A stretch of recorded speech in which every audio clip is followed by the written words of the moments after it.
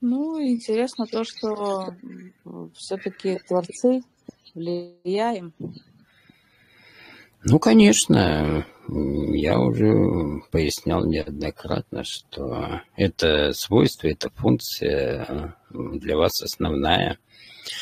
И наступит время, опять же, вот когда новое сознание или новое мышление, новый тип мышления вы обретете, вы сможете создавать тогда уже погоду такую, какую вам нужно. То есть для вас не будет иметь вообще значения понятие зимы, лета.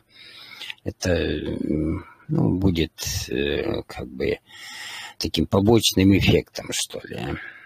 То есть основа будет находиться в каждом отдельности, то есть каждый для себя. Я хочу сейчас лето, ты хочешь сейчас зиму, и мы оба получаем как бы свое условно. И не потому, что там твой город засыпало снегом сейчас, а мой там в жаре. Нет, мы получаем собственные ощущения. То есть мы можем, ну вот как я объяснял, понятие голограммы у людей такое существует.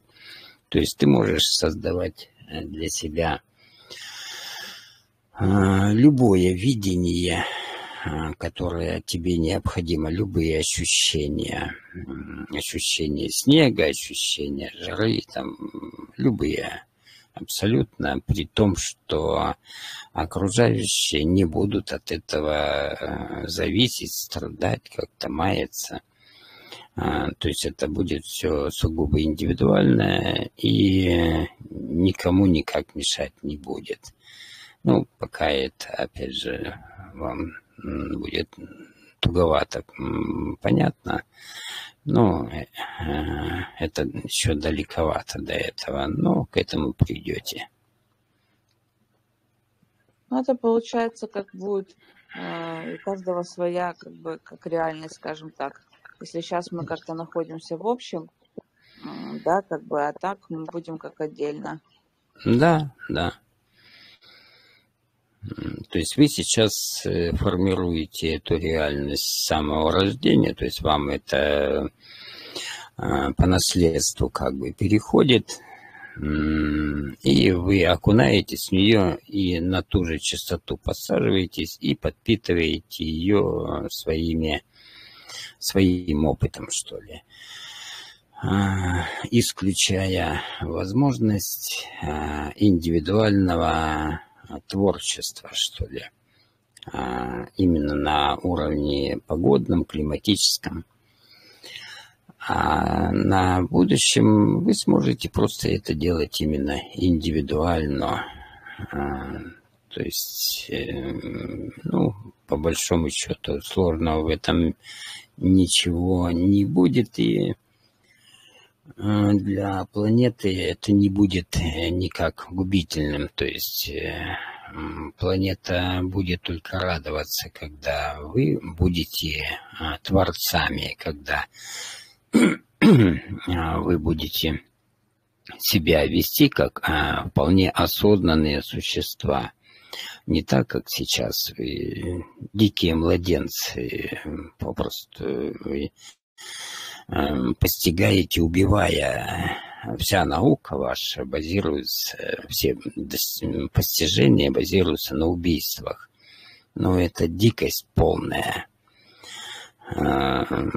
Можно это все получать наблюдениями за теми же животными, а вы их режете, вставляете им какие-то там железяки в желудки, там, в мозги, и таким образом исследуете. Это жуткое варварство, но вы называете это наукой.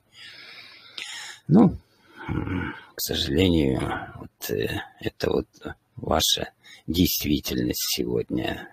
Ну и все абсолютно, заводы, фабрики ваши. Это все абсолютно, дикость полная, конечно же. Поэтому вот новое состояние, новые виды энергии вы получите вы пользования полностью уйдут все вот эти и атомные, и уж тем более все эти солнечные панели, ветряки. Это все уйдет, оно непродуктивно, более того, губительно массово. То есть новые источники у вас уже на подходе, и уже буквально в ближайшие, наверное, лет 10, даже меньше, вы увидите совершенно иные источники. Ну, то есть то, что когда-то Тесла вам показывал, то есть ему это было дано как бы показать как некий тест, что ли, насколько вы готовы к восприятию. Ну, тогда вы показали, что абсолютно не готовы.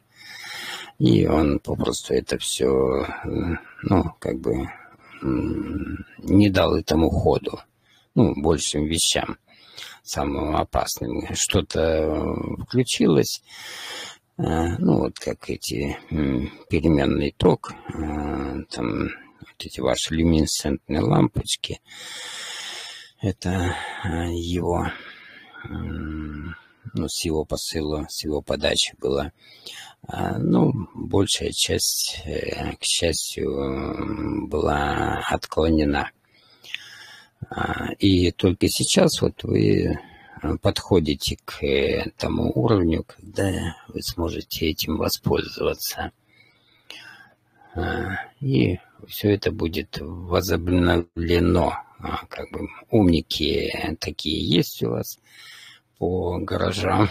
Это я уже и по себе знаю.